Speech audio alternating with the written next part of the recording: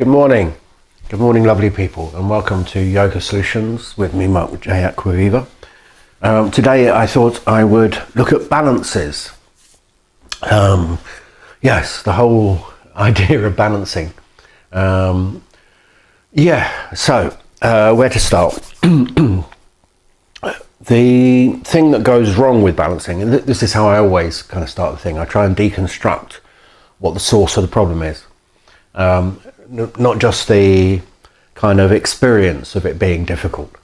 You know, when I see people having difficulty with balance, it's kind of because of what they think balance is. And this is what I'm finding more and more over time, is the thing that I try and help people with is the way they are thinking about what they are doing.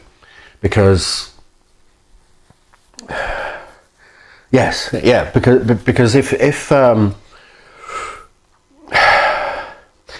what you think you're doing when you're balancing is putting your weight over your base and trying to make sure you don't fall over, then that's what you will be doing.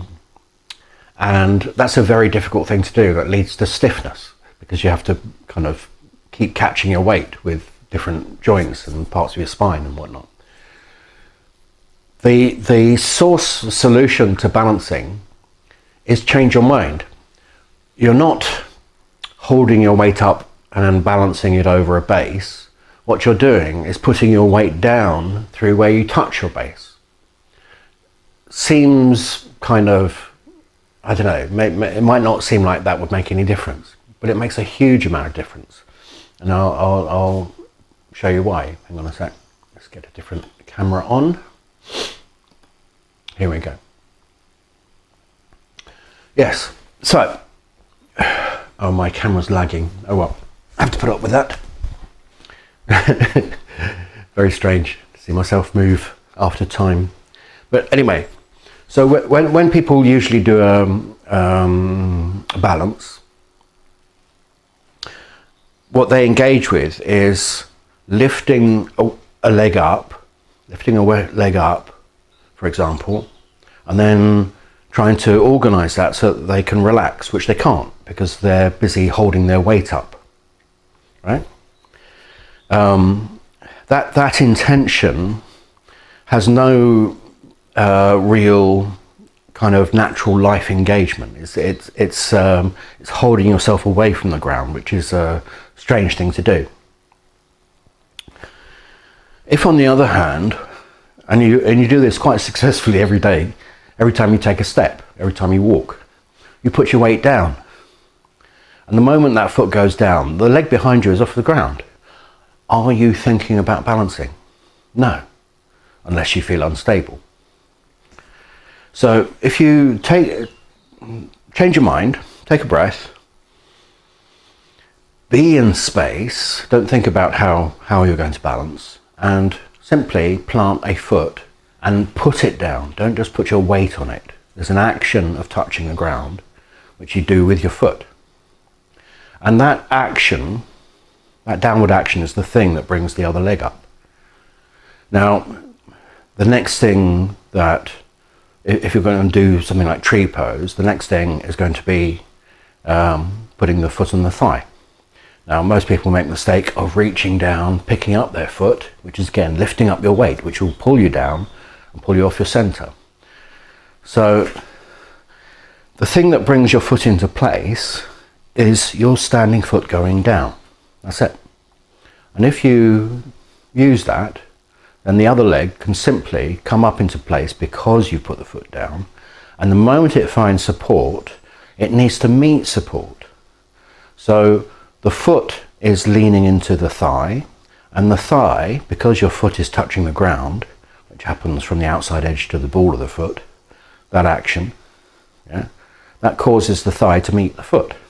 So you have touch going on.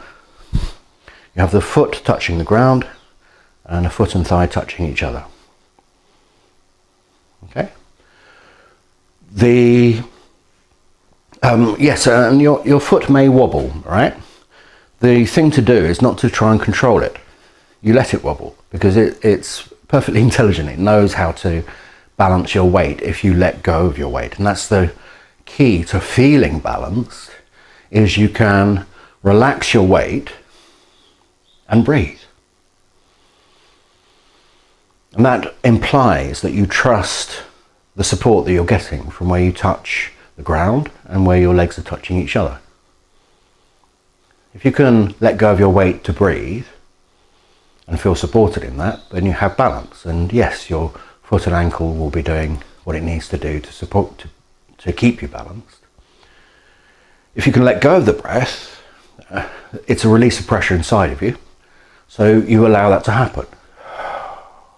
And in doing so, because of the internal release of pressure, there's an elongation up and down. So you get to stand tall. Now, if at any point you feel like you have to hold yourself up there, you'll fall over. But if you continue to relate to the ground beneath you, to be in the space all around you, when those two things equal each other, then you will have found balance. So, yeah, that'll do for today for Yoga Solutions on Facebook and YouTube and whatnot. I'm going to go on to how to do extended leg balances, because essentially it's the same sort of idea, but there's a kind of way of understanding how that limb can extend so that it doesn't pull you off balance, despite what just happened for me. There's a way of thinking about how the leg opens that leaves you in a state of balance. And I'll do that for my silver members, my premium members on my website in a moment. But let's go back here. This one, yeah. So yeah, in the meantime, I hope that was useful. Play with it for yourself, make it your own, enjoy. Feel free to share this around wherever you like, on Facebook, YouTube, anywhere else that takes your fancy. And if you want to see how I apply it to extending limbs and other things, then become a premium member on my website. It's a silver membership is about £1 a week. It's less than a fiver a month, and you get access to hundreds of these. I've done a whole load of these on various different subjects that come up, and they're all instantly on-demand accessible for you if you become a silver member. And yes, all right then. I shall see you same time, same place next week. Much love now. Bye.